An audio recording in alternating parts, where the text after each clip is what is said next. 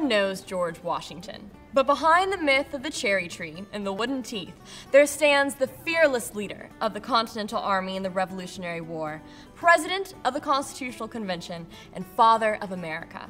But what do you know about President Washington? I'm Juliette Turner, author of Our Presidents Rock. The presidents aren't just guys from history who lived in a gigantic white mansion in Washington, D.C. There are people, just like you and me, who led interesting lives filled with victories and defeats and persevered to hold our nation's highest office. So let's delve into history together and learn how our presidents really do rock.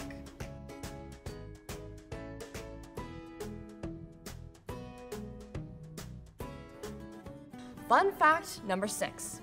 Washington remains the only president to be inaugurated in 2 different cities, New York for his first term and Pennsylvania for his second term. He is also the only president who never resided in Washington, D.C.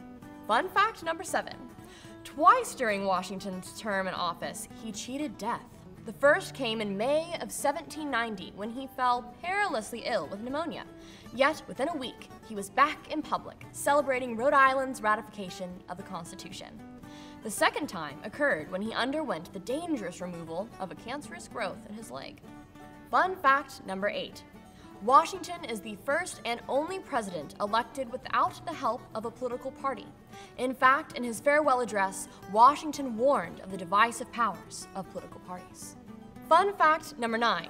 Washington actually had to borrow money to travel from Virginia to New York after being elected president.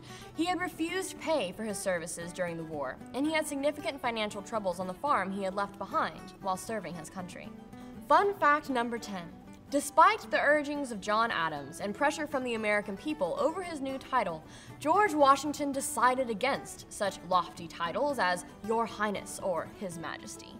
Instead, in the humble spirit that had befallen him, George Washington decided, in his new role, to be called simply Mr. President.